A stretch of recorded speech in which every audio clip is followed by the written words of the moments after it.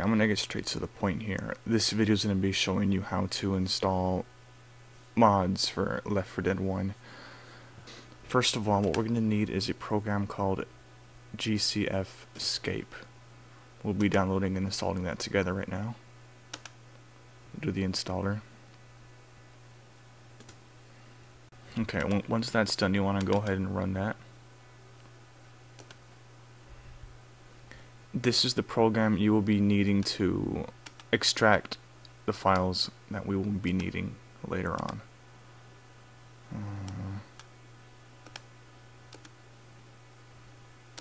Okay.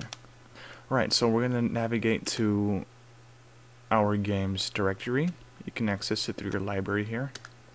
Right click it, properties, local files, browse local files. You want to go to this folder named Left 4 Dead, no spaces, no other garbage after it. And what you will see is all of these VPK files, pack files. These hold all of the game's files, you know, as far as textures, models go. What you want to do is, if it's not already set by default, open with GCF Escape. What we will be needing to do here is extract these. First of all, for now, let's just put them on our desktop.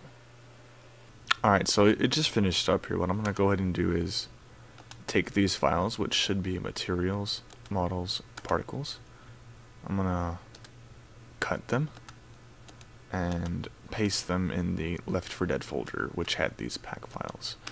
Now, if it asks to overwrite anything, you want to go ahead and press yes to that.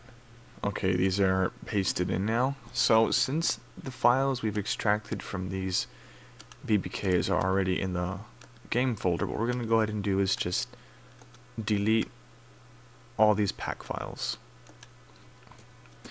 Now, to be on the safe side, you might want to do the same thing with the DLC3 folder. Ignore these are ones I added in, but the DLC3 folder has VPKs too, and what you might want to do, just to be safe, if you have mods that might replace anything from there, extract, put it on the desktop.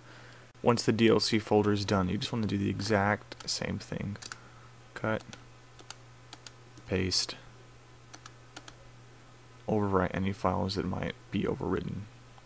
Now that the files have been pasted into the folder, just delete the VPKs, same as last time, of course. So now that we have all the files extracted, I'm going to be showing you where to install the mods, which is in the add-ons folder.